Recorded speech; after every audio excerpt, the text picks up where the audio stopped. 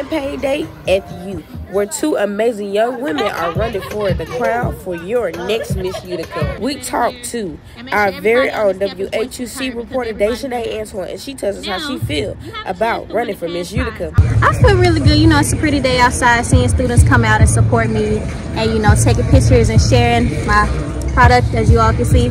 But it's just a real good opportunity, you know. I'm excited. And Zoe Griffin tells us what she sees in the future if she wins Miss Utica. A future full of positivity, a more engaging environment, and even more welcoming than it already is. And Mr. Donnie Elton, the interim dean of students, tells us how he feels about the two young women running for the crown. Well, I think either of or both of the candidates would be, highly respected in the office of Miss Utica.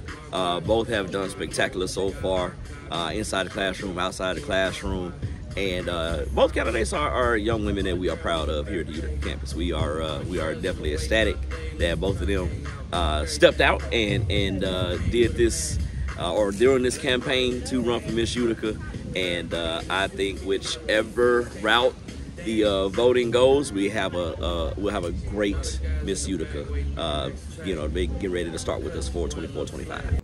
And Bryson Robinson tells us how he feels about the event. Good about today's event. It brings out two wonderful young ladies. I believe they're both good candidates, and I wish the luck for both of them. Who are you going to vote for? Kabir reporting for WHUC News 7.